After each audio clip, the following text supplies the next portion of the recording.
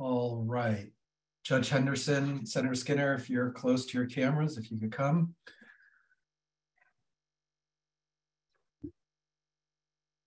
Great.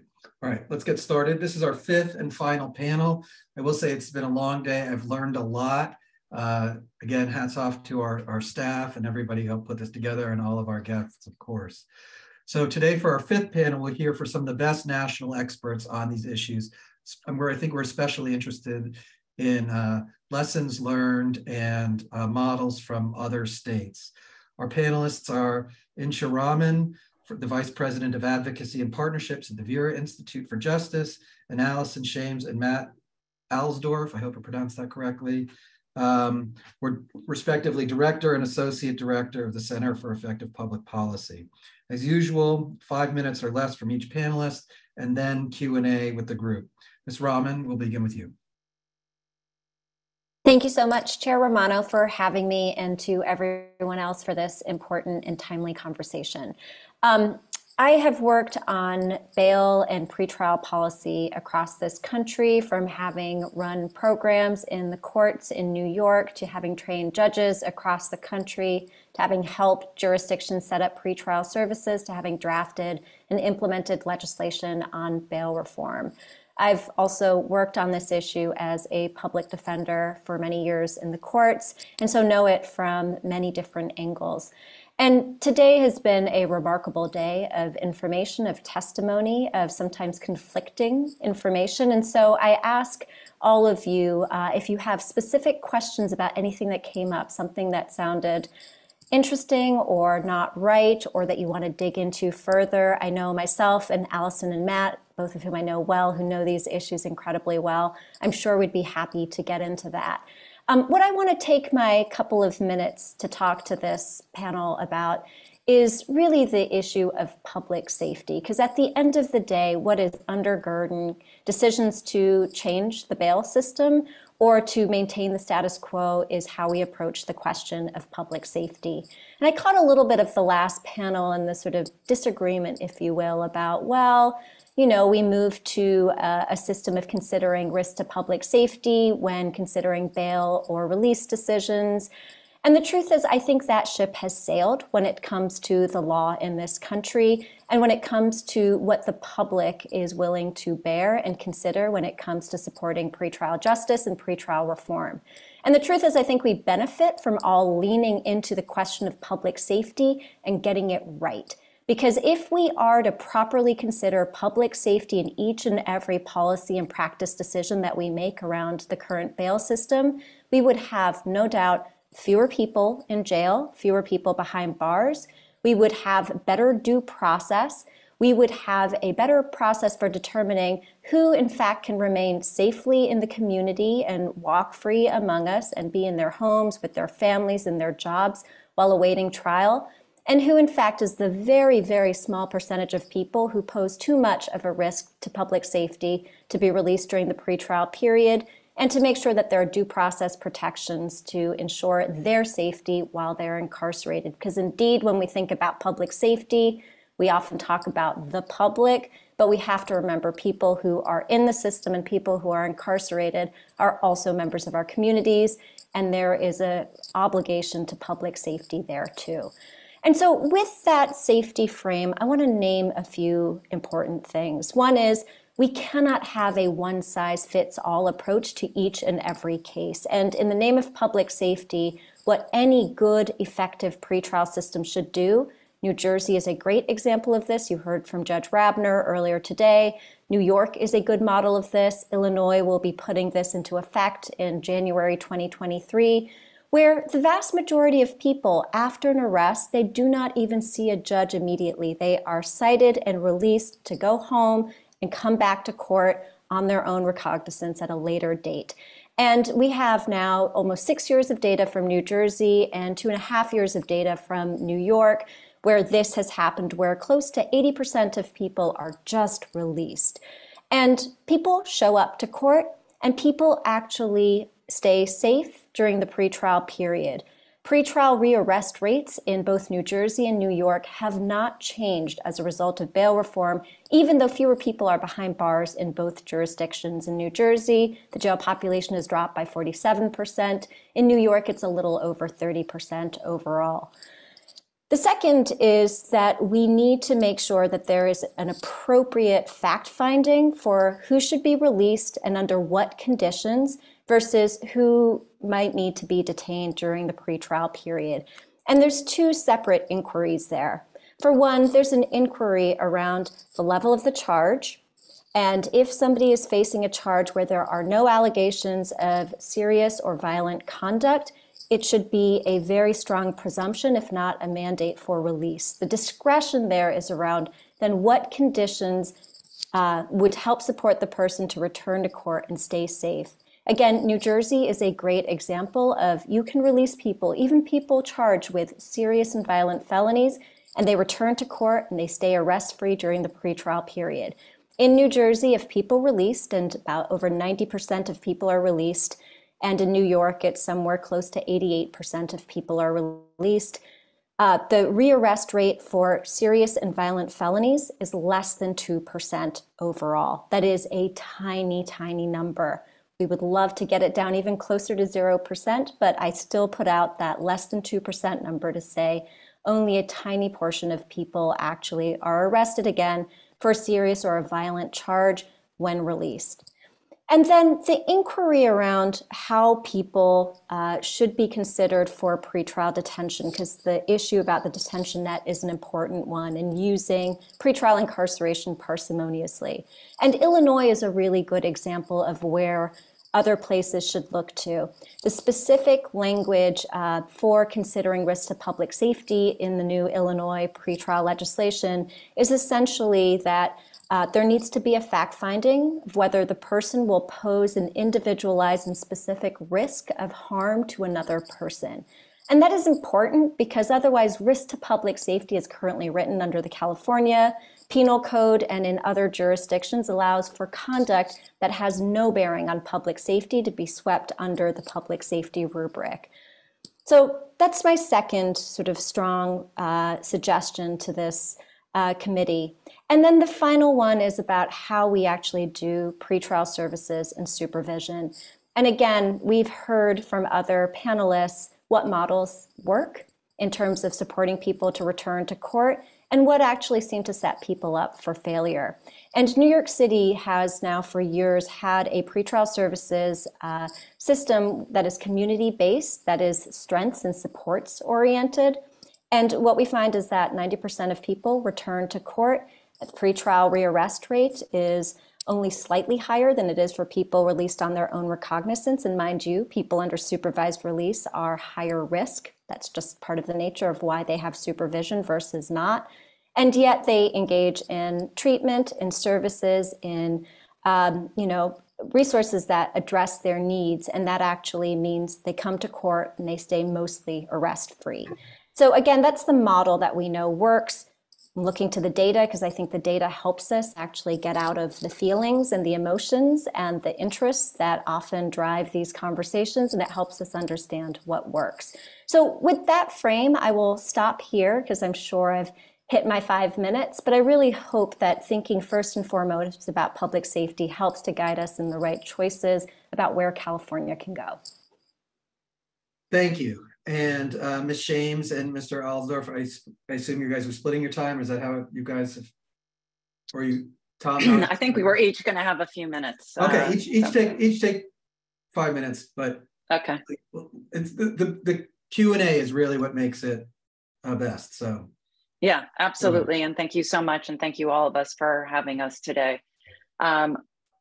I want to echo a lot of what Insha said, and really the point I wanted to make at the very beginning was to make sure that we walk into this, as the data that you heard from Insha says, the vast majority of people on pretrial release will succeed.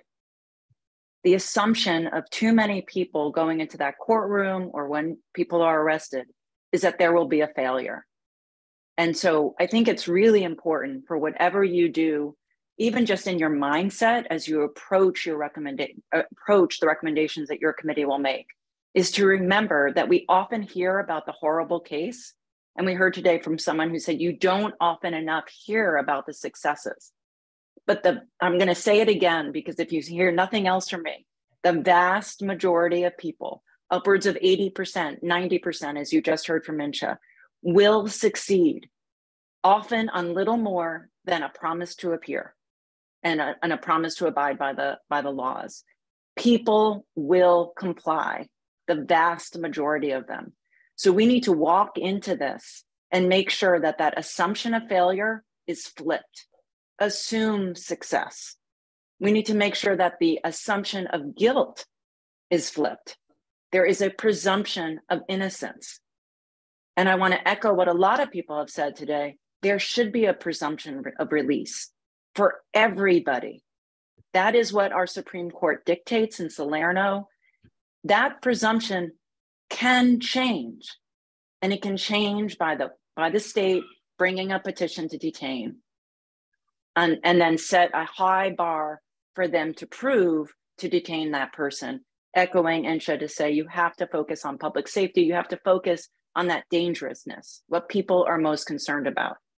But flipping those assumptions and the presumptions are super important to keep in mind as you approach this topic. The other thing I want to mention is to remember the goals of pretrial that we start with. The Supreme Court has said that the court should be concerned with just two outcomes: appearing in court and keeping people law-abiding.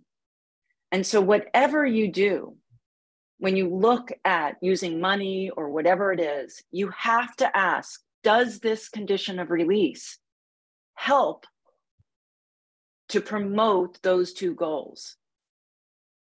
And I think you're going to hear a little bit more from my colleague about money and the evidence and really the lack thereof about promoting those goals. But what is the point of putting conditions on someone if it does not help to promote those goals?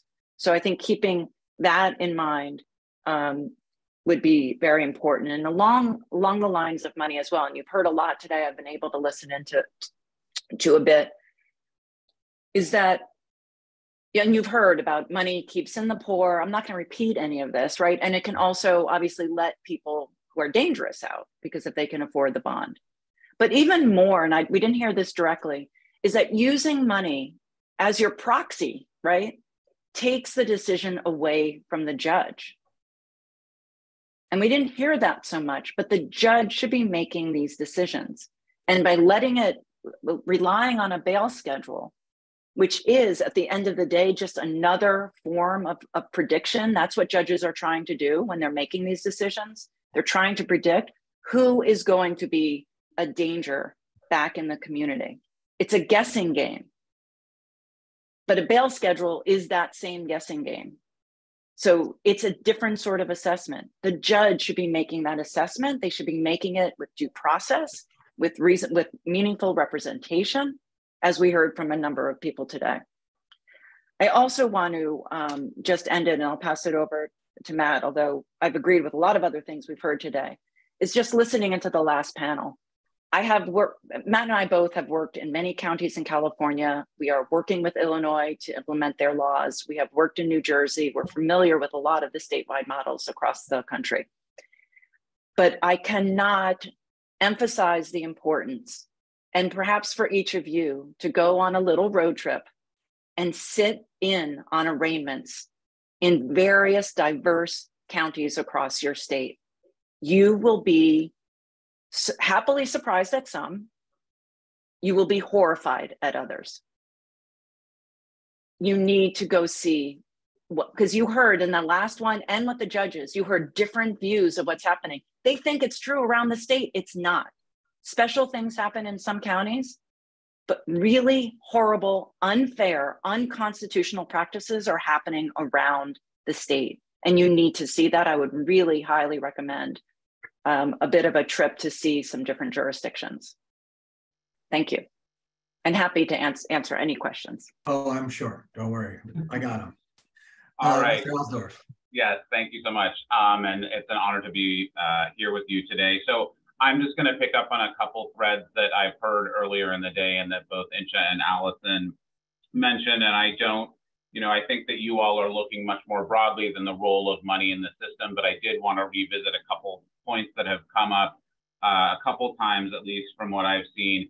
One is what Allison mentioned, which is just to be really clear about the evidence around secured financial bonds and the fact that there is really no peer-reviewed or reliable evidence that shows that it does either of the two things that are permissible concerns of the pretrial system or of the criminal legal system, which is court appearance and ensuring law-abiding behavior. That is directly stated in the O'Donnell opinion, which I'm sure you're all very familiar with from 2017 out of Harris County. And I think it just behooves us to bear that in mind, even if we set aside the question of whether money results in detention, which of course we can't, but even if we were to, I think we should be thinking about what is a financial condition of release, particularly a secured one, meant to achieve? What is it meant to do? What is it meant to affect? And if the evidence shows that it doesn't actually increase either of the two permissible outcomes for the judiciary and the court system to be looking at, then why are we imposing it in the first place? So I do think that's a really important evidentiary and framing point for you all to bear in mind. I think the other thing that we heard that I wanted to just bring to your attention is the notion that financial conditions of release or money bond expedite the release process. And no doubt that is factually true right now in certain jurisdictions in California, perhaps many, but I don't think there's any reason that has to be the case. Using a bond schedule or money or whatever, that is a form of delegated release authority.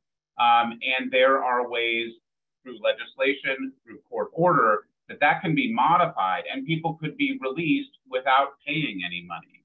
And so the notion that in order to expedite release, we need to rely on money in some capacity, I just don't think is in fact the case. And I encourage you to kind of interrogate that idea and look at alternatives and think about it in the broader context of delegated release authority. And then the final point is just to really build on what Insha said around preventive detention and public safety. The notion that there isn't preventive detention now would come as news to tens of thousands of people sitting in jail tonight, or who had what I think others have referred to as sub rosa detention, amounts of bail posted that were or set that were intended to keep them behind bars. So I think the relevant discussion really for all of you is there is probably a narrow group of people who need to be detained or who could be eligible for detention before trial. Let's try to define that as best we can and ensure that there are rigorous procedural and due process protections for those who might be subject to it, but not to think that a switch to a preventive detention system would be a wholesale change from what we have now. The change would be that it would be intentional. The judges would have to justify their decisions, would have to put that on the record, and that it would, to take the example of, for instance, New Jersey, it would have to come at the behest of the prosecutor in the first case. So I just kind of, those are some miscellaneous points, but I wanted to tie up those loose ends before we go to questions. That's super helpful. Thank you. Let me just write a note down. All right, before I launch into my questions, does any committee members have questions?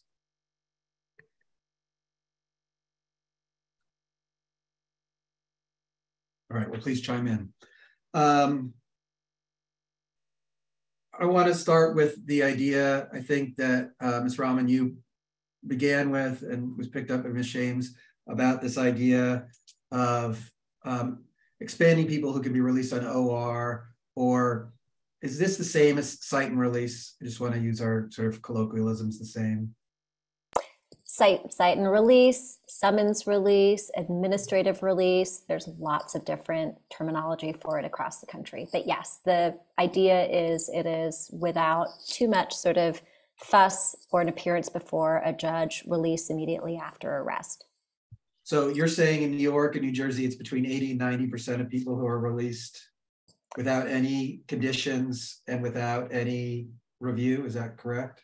So the number of people in New Jersey who are released on what's called, it's essentially a summons release, is 68%. In New York, it's roughly, at this point, there's been 2 rounds of rollbacks to New York's law. It's somewhere around 75%. And it is people in both jurisdictions who are charged with certain low-level misdemeanor and nonviolent felonies where there are no outstanding warrants or failures to appear or any other reasons that the person would need to appear in front of a judge, such as getting an order of protection or stay-away order, a license suspended, or other sort of concerns around safety or an administrative or judicial process. So just if I could just jump in to clarify, because I think the terminology that's used across the country is all very different. So a cite and release is something that the law enforcement officer does on the street. So they see some behavior that they believe is illegal, and they essentially give them a ticket, right? So that it's a citation that says, come to court on X date. And that's called in New Jersey as a summons. So that is happening in the field, right? Because the goal is to do no harm to people, right? So get them out as quickly as possible. So you could do it in the field, on the street, through a ticket, essentially, a cite and release. If you do decide to bring them in for custodial arrest, there is also an opportunity for release at the jail, whether that's the police or the sheriff. That has different names. It could also be called a cite and release, but it's at a different point in the system. Is when there's some booking, they might be checking the records a little bit more, because records are, it's available differently at every place. I got it. So that's also the opportunity. That's delegated release authority in sort of the way that we talk about it. So those are the 2 earliest opportunities to do something before they're held for the arraignment. And just so I understand, before we get too far down the road, I want to understand these clearly, that there's a list of crimes that if you're arrested for, with certain exceptions, which seem commonsensical, that you first can get, is it required, mandatory cite and release? Not in New Jersey. In different places. It is in New York. It is going to be in Illinois when it goes into it's mandatory for a certain, go ahead. I would say there's a presumption of release for certain classes of offenses. But if the person is an obvious danger to themselves or to someone else, then there's some exceptions. And I will say it's allowed in California right now. So it is being practiced in some counties. And then you will find some counties where it doesn't happen at all. So this becomes not so much a state law, but really a matter of policy that needs to be driven at the local level to encourage. And in New Jersey, it's encouraged through a policy. So I think just so I understand, in California, though, there's some people who want to expand the categories of people who are eligible, at least statutorily, and I understand it's not being implemented, at least statutorily eligible for cite and release. Is that correct? Yes. Question, who determines whether they're a risk or a danger to themselves or others? Law enforcement? Law enforcement. Yeah, I can think of a situation on DUI arrests where the individual's arrested, taken in. Basically, the idea is they sober up and then they're cited out in the morning. That happens all the time. Yeah, right. And under New York law, DWIs are not one of the offenses for which you can get, it's called a desk appearance ticket.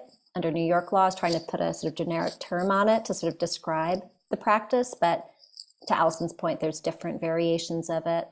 There's some kinds of offenses, domestic violence, where it's just, those are part of the exceptions. But you think about, a significant number of arrests in every jurisdiction, and California is no different, is drug possession, simple low-level larceny, other kinds of so-called quality of life offenses.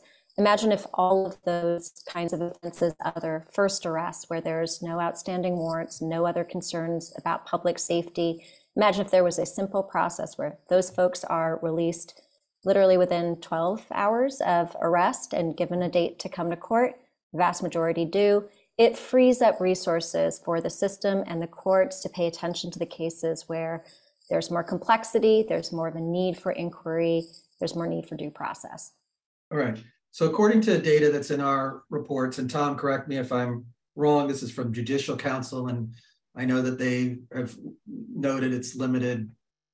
The data is not perfect. No, none is. But from what we have in California, it seems that in many counties, at least, cite and release results in a significant number of arrestees being released, mostly misdemeanors, but also some felonies, maybe upwards of 30 to 50% in some counties. Is it your impression that to increase the number of people who are cite and releases, it's mostly would be statutory change would be helpful, or the implementing what we currently have in a better manner? I guess Ms. Shames, let me put that to you first. Yeah, I mean, I think both. I mean, I'm not right. So I'd have to look to see what your list of exceptions or inclusions are. So you maybe be able to increase the inclusions to some extent. It might even be almost better to start with exclusions and sort of have that presumption of release for the vast majority of offenses. But I think that local policy and the local practice is where really the rubber hits the road in terms of meeting your goals that you're trying to achieve of early release. Got it. If I can offer a slightly different perspective, having worked on this kind of legislation across the country, I actually think statewide legislation is really important to standardize the practice so each county can do the same thing, and there is support from the state, from an agency or an oversight authority to make sure each county is doing it with the right resources and supports and guidance. I do think that, especially in a place as big as California, that's going to be necessary. Allison, I'm assuming you would agree with that too. I 100% agree. I didn't mean to minimize the state law. I just mean to say that local implementation, the state law is great, but if no one does anything, then there's no goal, no outcome. So I know you all have thought about this more than I have, but especially listening today and doing my homework for the hearing, and please correct me if you think that this is a wrong way of thinking about it, but in trying to parse out the different issues and different ways that the legislature might be able to improve this. This is so big, the terminology is all over the place. It's this discretion, this county. So I'm really trying to focus. I sort of see two phases I want to call this. There's the pre-arraignment, at least the way that we have in California. It's pre-arraignment phase. The way that works now is that we have this bail schedule, right? And if you can make the bail schedule, or actually more likely make 10% of the bail schedule for whatever you happen to be arrested on, you're out, and you're out pretty quickly. It seems like you're out quicker than almost any assessment could be done realistically. Aside from a just straight cite and release with no assessment. And that when we're talking about the cite and release, it's pretty much no assessment, it's just what crime you're convicted of. Likewise, a bail schedule has no assessment either, it's just what crime you're arrested for, and then it assigns a number to it. And that's where almost all of the money bail problem comes into play, is in this pre-arraignment period. Do you agree with that, all three of you?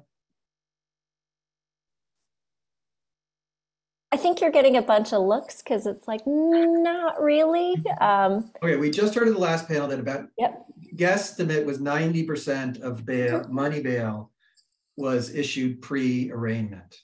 Yep, yeah.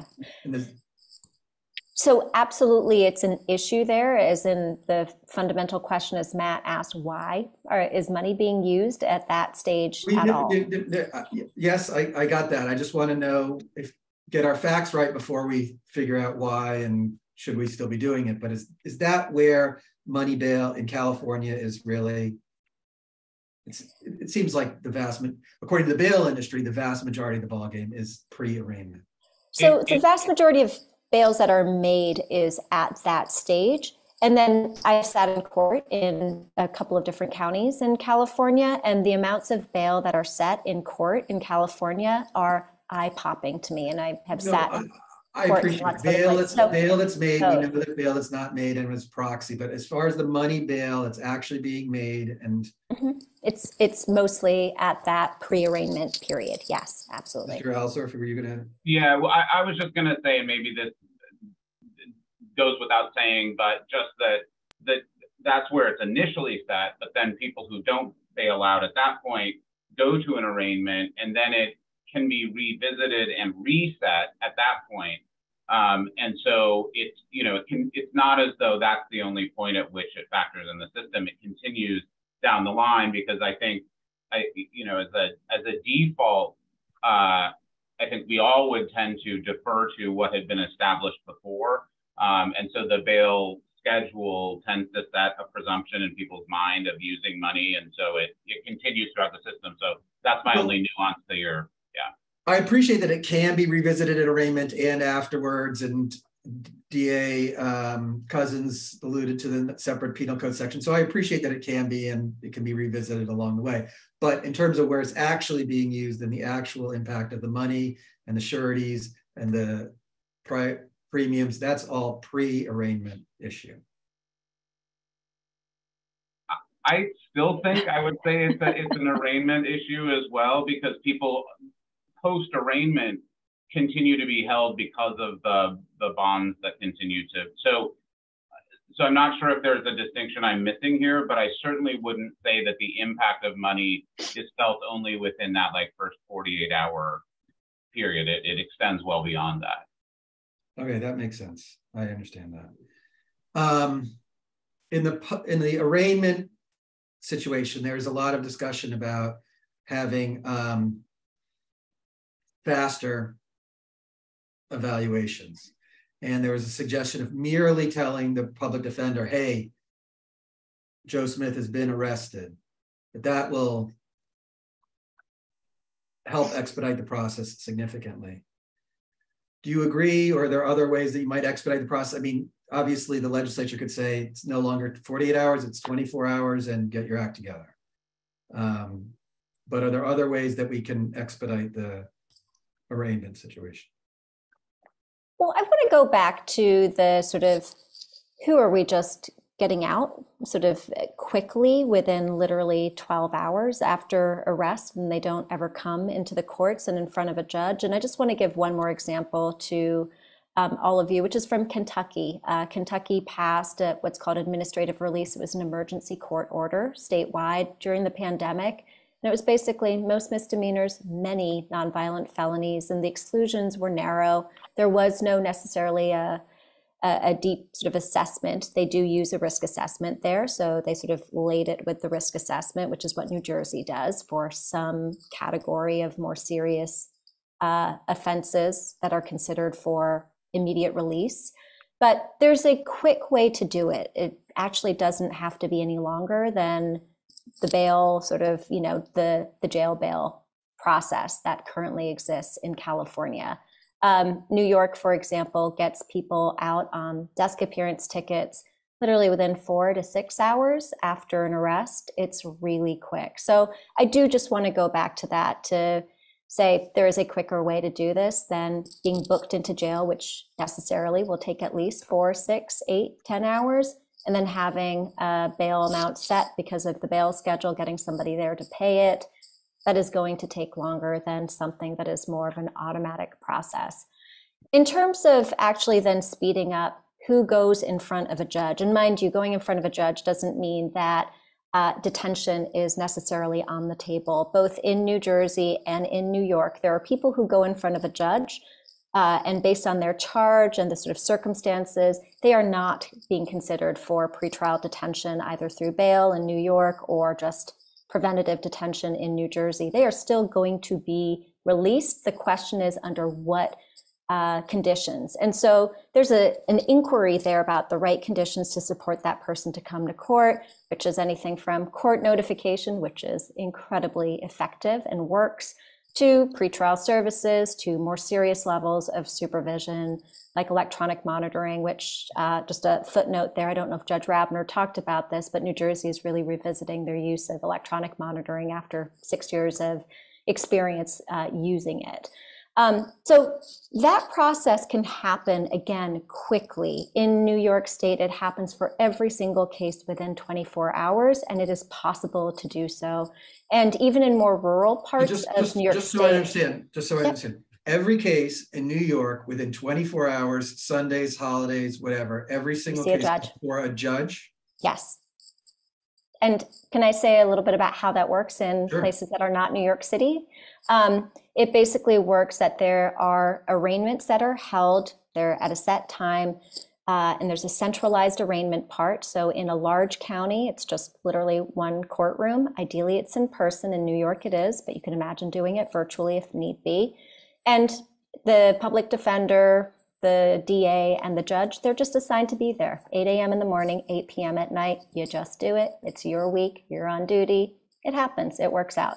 It's just you have to agree to there is a set schedule for it, and then it means people get seen quickly. So people getting seen quickly, I obviously see the advantage of it, but within that period of time, it's almost impossible, it would seem to me, to evaluate somebody's needs and really get a program set up for them in that period of time. Is that fair? Or, I mean, so why are we even doing it at all, I guess is what I'm saying. Why not have more cite and release instead of going through in order for, the idea is you should go before a judge so they can so they can impose appropriate services or requirements or supervision. But if we're doing it so quickly, how can anybody make a really informed decision? Well, if I can suggest one, one potential middle ground is really, rather than thinking of it as the judge issues in that you're right, very constricted time period of very specific order with all of the conditions. Rather, I mean, this is where pretrial services and supportive services can really come into play, is to say, okay, look, we're only doing a back of the envelope kind of assessment of who this person is, what risks they pose, what their needs are right now. We have a general sense that they're, let's say, in the medium band. That means they go to pretrial services. Pretrial services then does the deep dive to figure out what among the menu of options that are available to them and are again, this is sort of a delegated court authority situation. They can then do the more in-depth evaluation of, again, I think through the lens less of imposing conditions and more of what does this person need in order to be most successful on pretrial release. So I know not every jurisdiction has that level of pretrial services, but I do think that's a really important model for a lot of reasons, including the one that you said. And pretrial services I know that it's not all conditions, but they can set the condition. So the court, you're saying, delegates saying, okay, you go to pretrial, whatever they say, you have to do that. Yeah, or say, if you're in this category, you could be subject to check-ins between once a month and once every week, or whatever it might be. The court could set some parameters around the discretion of the agency, but that's a way to kind of, I think, toe the line between what you're suggesting correctly and still allowing there to be a more fulsome assessment of the person. Yeah, and I want to echo that. I think that's exactly right. But I think we've also seen places that really over condition and over order conditions. And so this distinction of court ordered conditions versus services and helpful assists that a pretrial services organization or community organization can do is important, because if someone doesn't attend a treatment program, is that really something where their pretrial release should be revoked? No, because the court should be focusing on appearing in court and if they're law abiding. So if they're doing those things, but they don't go to a treatment program that the court orders, really, is that a reason to revoke their pretrial release? That really should just be something that the pretrial services is offering to folks to support them and improve their lives, which, you know, obviously ensuring that they come back to court and stay out of trouble. But I think that distinction is important in terms of allowing the court to order too much versus allowing pretrial services to do the deep dive, as Matt said, and identify what supports people need to make sure they appear in court and stay law abiding. So I think it's really overwhelming to imagine a court trying to figure out everything a person needs within 24 hours and connecting them to it. What we know is there are a good number of people who simply can just go home, will be fine.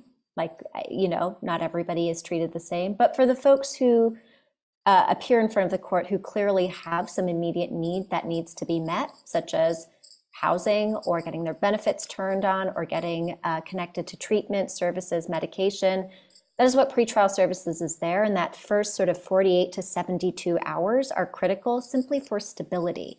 It's not about, do we get you into the drug treatment program immediately? It's, do we get you connected to whatever immediate crisis services you need? And pretrial services can do that in that 12, 24-hour period. We have lots of examples of that being done. New Jersey, New York. But the one thing that both of those places have done, New Jersey has done especially well, is invested at the state level in paying for pretrial services, setting up a statewide agency, building out the infrastructure, which frankly is much cheaper than even one night in jail. It's just a policy investment in the money to set it up. And in New Jersey, let's say this is a statewide agency. It's not probation or parole. It's an independent pretrial state agency that's it's under the courts.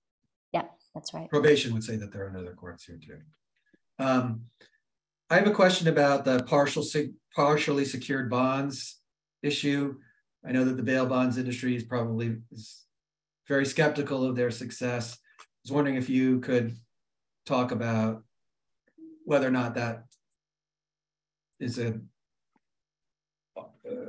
good idea. Yeah, good idea. I mean, I understand the financial presumption. You know, is there any evidence that finances should have any role? I understand that, but given where we are in California, Proposition 25 and whatnot, is this a compromise that may seem to work, or is this just compounding bad idea upon bad idea?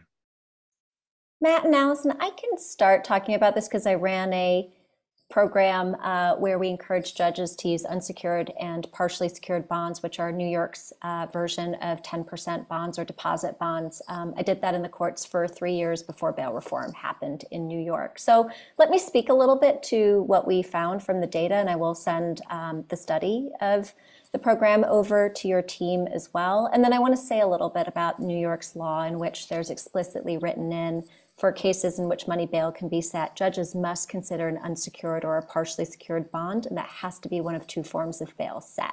So we have a real life example statewide of where this is happening, because New York, in some ways like California, wasn't quite ready to get rid of money bail. There were all kinds of compromises in the legislative process that led to bail reform in 2019. So in running the program in the courts, and we were in 2 arraignment courtrooms in the Bronx and Queens, and trained a number of other courtrooms across the state on using partially secured and unsecured bonds, what we found is that judges indeed used partially secured bonds instead of setting a bail bond amount, which is insurance company bail bond in New York. And that's good as an intermediate sort of harm reduction step, if you will, because it meant that families put down 10% to the court, they got that money back at the end of the case. They do not get the 10% back that they put down to the bail bond industry. So it takes the profit out of what should not be a profit-driven process in the first place. So to that extent, that's good. I think what is challenging, though, is judges in New York after bail reform, in the cases in which they can set bail, are setting bail higher because they are sort of factoring in the 10% and saying, okay, if they only have to pay 10% to the court, I'm just going to make the overall amount higher. And so what we've seen pre-bail reform and post-bail reform in New York is that bail making has actually not gone up. That said, I think there are some ways that if California were to go down that route, there's some fixes, that could be made. For one thing, bail schedules, I think, are a huge problem because they take away sort of discretion, as well as they sort of, I think, encourage the use of bail. That said, there's a flip to this, which is bail caps. And you can imagine actually doing a study statewide and sort of actually having caps on certain kinds of offenses. If indeed California is going to consider money bail, that bail cannot be set above this amount, and it has to be set as a partially secured bond, could be less than 10%. There are ways, I think, to bring the overall bail amount down that jurisdictions can do. I do not think this is an ideal solution. I want to say that very clearly, but to the extent that you're thinking of a middle ground and a step away from using commercial bail and ending reliance on money bail slowly, there is an intermediate step that the courts can take. And just, as a coda to the New York story, we ran the program for 2.5 years in the courts. Bail making went up during that time. People returned to court at the same rate as they would have otherwise. And rearrest rates during the pretrial period were essentially the same as people who were released paying full bail or on insurance company bail bond or release on their own recognizance. There's really no meaningful difference, which again calls into question why set bail in the first place. But to the extent that there's no difference, those are good numbers for us. Mr. Alsdorf or Ms. Shames, did you want to jump in on this? I would just add that trying to limit the use, so if money is not going to go away, as Insha said, our ideal is that it does, but if it's going to remain in the system, I think as Humphrey dictates, to really then use it as a release condition, which is what it was meant to be in the first place.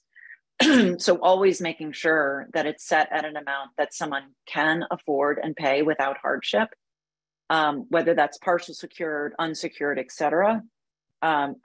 There's, again, I can't tell you which one is the right way to go, but making sure that it's used for that purpose, that is to use as an incentive to return to court. Research doesn't prove it out, but use it for that way, if that's what you have to do, and make sure that it's not used as that proxy for detention. So I think that would be, to me, the sort of legislative fix there, is to ensure that it's truly used and chosen as a release condition, just as much as pretrial services is, or other conditions that the court can order in order to ensure appearance in court and safety. Oh, also, I mean, I think also California, it's in your memo. The stacking of bonds is also obviously problematic. So the affordability is not charge by charge, but the overall impact on someone. I just wanted to point that out. It's not common across the country, but you are seeing it in California. Got it. Do any of my colleagues have questions before I move on? I'll probably think of many tomorrow, or later today, but right now, no. All right, well, thank you all. You guys are the last but not least panel. This is all super duper helpful. I'm sure this is incredibly complicated. It's a really, in some ways, a specialized area of the law. It happens so quickly, right? Sometimes I feel that criminal law reform focuses on, these huge long prison sentences because everything stays relatively still and you can watch it and you can, everything stays where it is.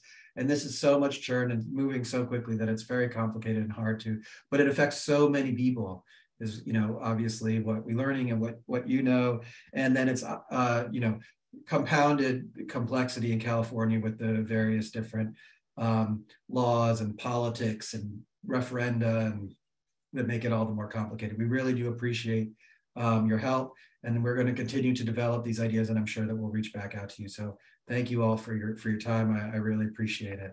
We're going to move on to public comment now. This is our last panel for today. So thank you to our panelists. Thank you. Thank Thank you for having us. Thank you. Thank you. All right. Excuse me? No, I didn't.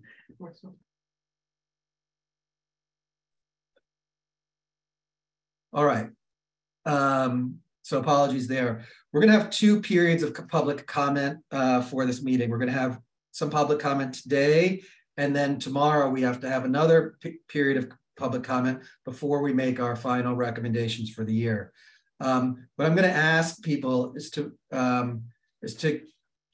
don't repeat yourself. You obviously have an opportunity to comment more than once because we'll have 2 different comment periods, but please keep your comments to one or the other topics and to make it go as efficiently. And honestly, you have more impact on us.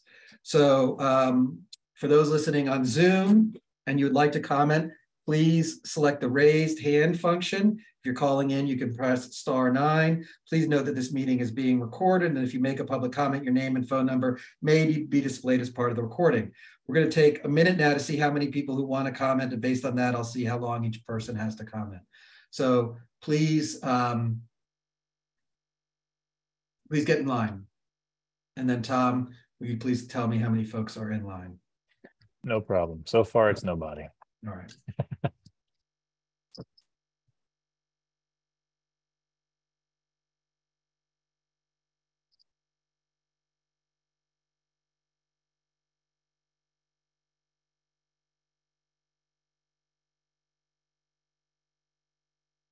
All right, we'll wait one more minute. Here we go. We have 1 hand so far.